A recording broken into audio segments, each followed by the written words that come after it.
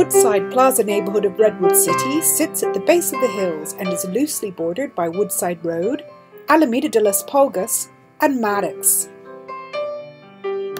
This peaceful neighbourhood is accented by elegant, wide, curvy streets, many named after states like Virginia, Maryland, and Ohio.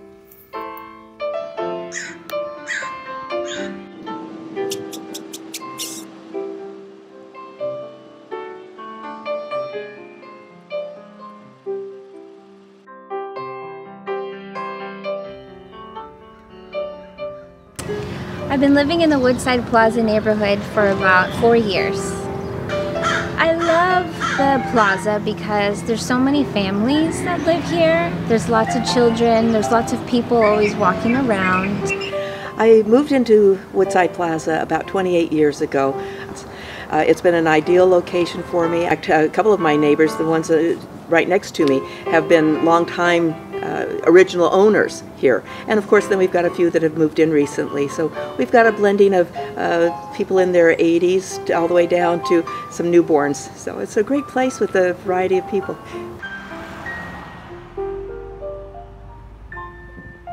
Over time, many of the houses have been remodeled and rebuilt, and these sit comfortably alongside the older, more original style homes from the 50s.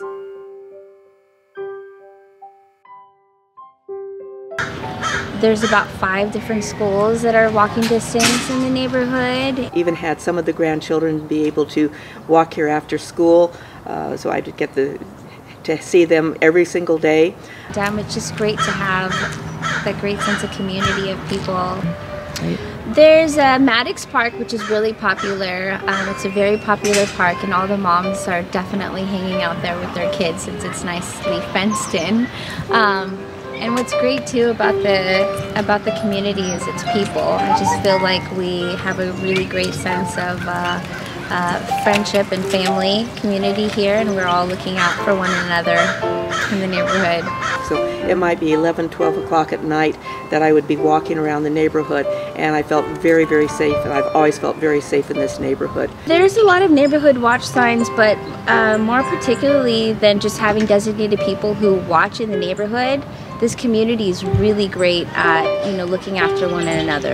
There's one neighbor that sometimes forgets to put her trash out because she is so elderly, and I help her with that on a regular basis. So what's really great also is the fact that we have the Woodside Plaza stores here that you can walk and get your groceries. There's a shopping center that has your drugstore and grocery store, craft store, lots of eateries, including one of the newest restaurants in Redwood City that's getting rave reviews.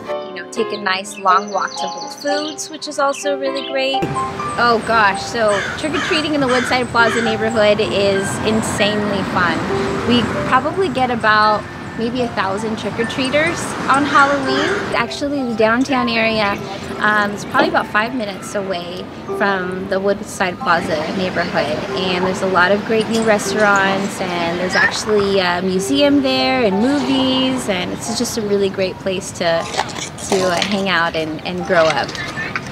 There's actually, in the summertime in downtown Redwood City, there's a music festival that takes place every Friday afternoon, which there's different live bands that play, a lot of cover bands, and you could bring the kids, and you can bring picnic tables and chairs and just enjoy and have some fun and watch a movie afterwards.